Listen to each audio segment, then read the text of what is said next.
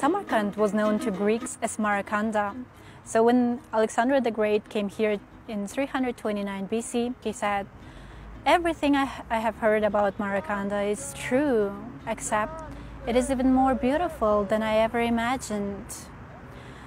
Central Asia today is a region consisting of Uzbekistan, Kazakhstan, Kyrgyzstan, Turkmenistan, and Tajikistan.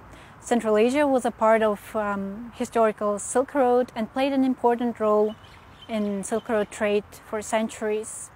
So if you want to visit Silk Road, the best choice is Uzbekistan. You can still visit bazaars filled with exotic goods, camels traversing the desert, beautiful buildings like this Registan here, and also experience Soviet cities, nomad heritage. And if you would like to travel Central Asia and the Silk Road, it is still as adventurous, full of variety as it was centuries ago. It's just nowadays safe and easy to travel. So if you are traveling Central Asia and the Silk Road, it's going to be an unforgettable trip.